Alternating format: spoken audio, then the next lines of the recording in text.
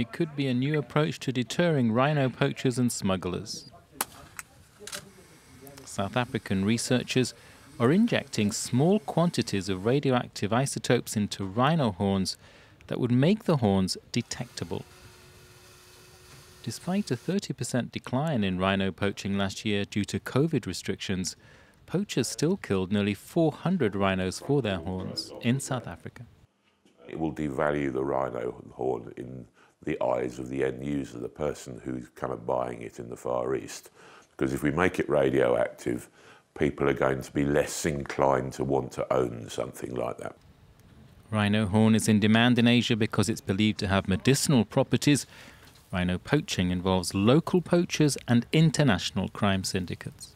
It makes it a lot easier to track a horn if it's been taken from the animal and a smuggler is now trying to move it across international borders, because there's something like between 10 and 11,000 installed radiation monitors at various different ports, airports, border crossings.